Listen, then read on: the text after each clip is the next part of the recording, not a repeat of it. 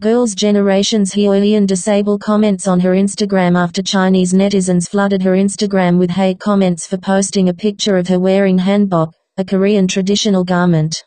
Previously on February 8, Hyoyeon showcased a stunning sheer black hanbok dress on her Instagram with a caption, "Our country's traditional hanbok is so beautiful." Hyoyeon also tagged Korea Contents Week, an ongoing event hosted by the Korean Culture and Information Service to promote and interact with Korean cultural artifacts. After updating the post, however, angry Chinese netizens terrorized her Instagram with hate comments including Chinese swear words and puking emoji, etc.